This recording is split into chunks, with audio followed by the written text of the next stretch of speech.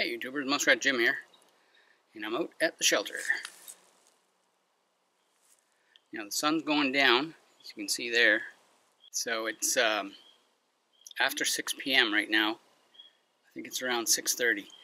Anyway, there's a couple of things I wanted to do today out here, so let me show you.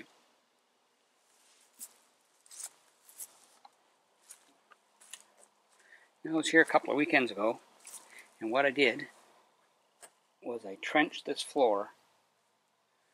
As you can see, the trench gets deeper and deeper, and it actually goes underneath the firewood and heads outside through that hole. Now I'll bring you around the back so then you can see it.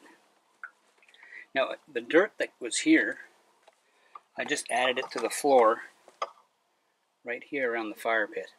Still looks a little rough and everything, but at least it's higher. So hopefully the spring floods will not affect me as much. It's only about an inch, maybe 2 centimeters deep of fresh dirt here. Now if we go around to the back side,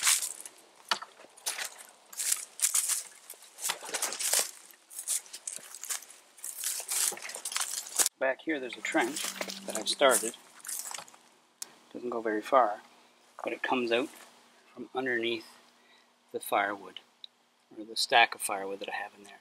So what I don't want to do is dig this just a little bit deeper and then carry it down the hill that way, maybe another couple of feet, another meter, I guess.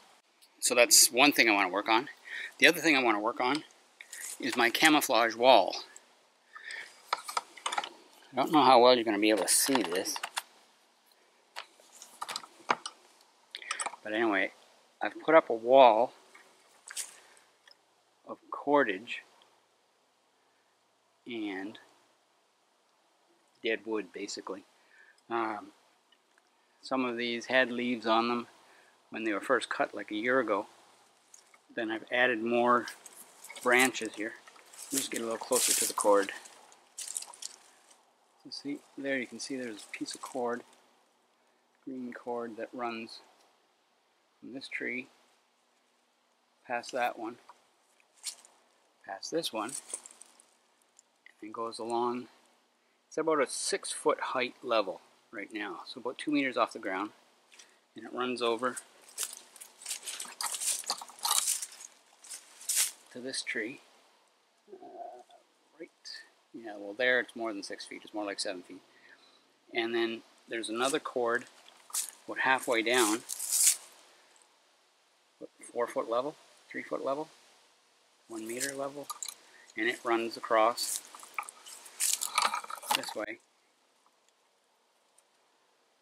all the way over to that thicker tree. Of course, all these branches help camouflage the shelter. Now the public trail is over in this direction, probably, I don't know, 50 yards, 50 meters. And when people walk up and down the trail, if they happen to glance this way, they might see the shelter. And that's why I put up this camouflage wall. What I want to do is I want to extend it this way. From there, I want to extend it at least to this clump of trees right here, just so then it blocks more of the view. And I also want to extend it back there a little bit. See where that tree is leaning? That piece of deadwood is leaning there. What I want to do is run another cord from that thin tree, the live one, over to that pine, which is behind the shelter, and then I can stand up some trees up against it and tie them to the cordage. I think it's doing its job, but I want to make it better because I don't want any unwelcome visitors. I'm hoping that this maple tree grows up big and bushy and helps to cover the shelter.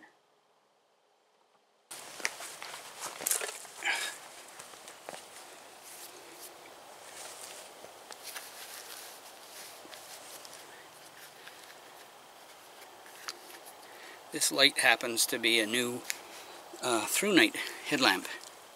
It's called the Through Night Thrower. I just got it and I'm trying to review it.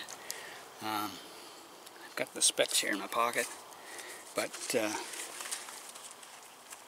what I want to do is get a drink of water and work on that trench in the back. I brought this headlamp just in case it's getting dark when I leave this evening.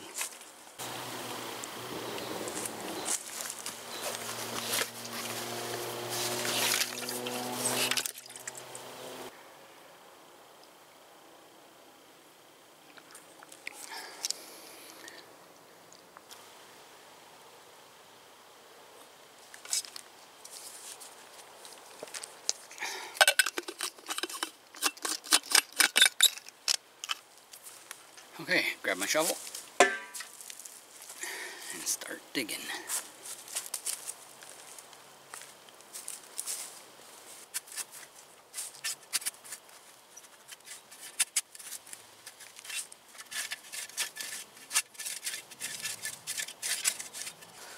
The idea behind this trench is that if there's any excess water on the floor inside the shelter, I'm hoping that it will flow downhill through this trench. Now, one problem is that if this trench gets full of snow and ice, it's not going to help the water situation at all.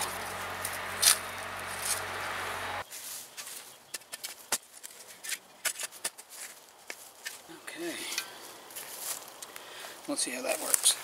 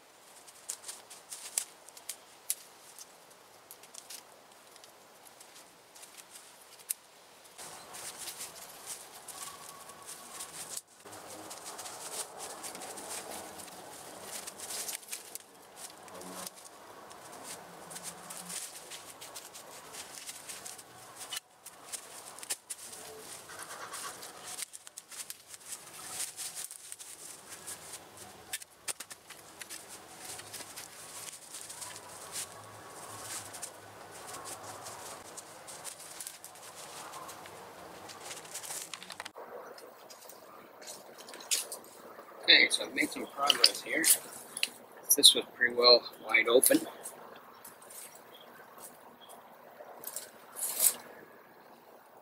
So that's good. Or better anyway.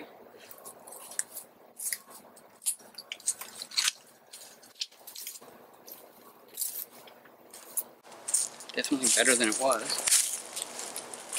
What I'll do is I'll keep adding to it as I come out again and again and again. Okay, so I'm going to talk a little bit about this Through Night Thrower headlamp. Right now it's on low and it's just like one click on, one click off. So click turns it off, click turns it on, and it has a memory. So if it is turned off at a medium setting. When you turn it back on, it'll be at medium setting again. Right now it's on low, and to cycle through the modes, you just press that top button near the light, and you just press and hold. So this is low, and it'll cycle through medium, high, and then back down to low, and medium, high, back down to low until you let go. So low, medium, high, low, medium, high, low, medium, high. So again, down to low. Now, to get the turbo, you double click the light and it'll go to turbo from any mode. And if you happen to triple click the light, it goes into SOS mode. So we're going to demonstrate that right now. So here we go. We're going to do click click. Okay, that's turbo, which is really quite bright. Yep, it's really quite bright. I'm going to click that off, turn it back on again, and it should go to low, and it does. Now I'm going to try to do a triple click and see if it can get into the SOS flashing mode. So here we go. There we go.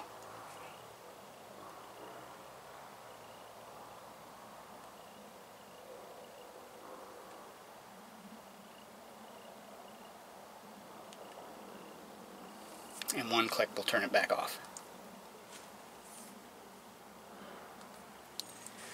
Now there is a firefly mode, which is even lower than low.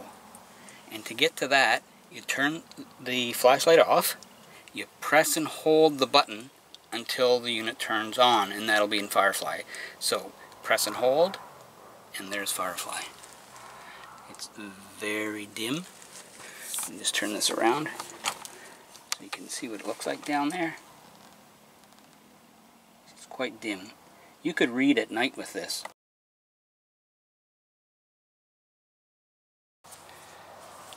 Okay, so there's the switch to turn it on and off. And as you can see there, it's blue. If it was red, that means I'm low on electricity, the battery charge, and so I have to recharge it. So turn that off. The USB connector is right on the side of the lamp, right here. Now while this is charging, I didn't bring a charging cable with me, but while it's charging, this will be red. And then when it becomes fully charged, this will turn blue. The headlamp, or the flashlight actually, you can pull it out of the headlamp, like out of this holster. There's a two rubber rings here that hold it in place. So you could use it as a regular flashlight if you wanted to. And this also spins to any angle that you need it to be at. So if it's on your head and you want it to point down more, you can just turn that and it'll point down. Or turn it up and it'll point up. So all in all, I really do like this through night thrower. The strap is nice and comfortable, it's fully adjustable, and it's elastic, so it stretches a little bit. So the best thing to do is to make it a little bit tight on yourself so it doesn't fall off.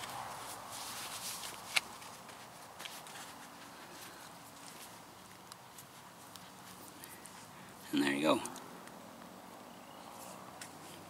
Put my hand in front of it so it doesn't blind you. So anyway, again, that is low at this setting. If you'd like more information on this headlamp, I'll leave links down below so you can check it out for yourself on Amazon. So, till next time, this is Muskrat Jim, signing out.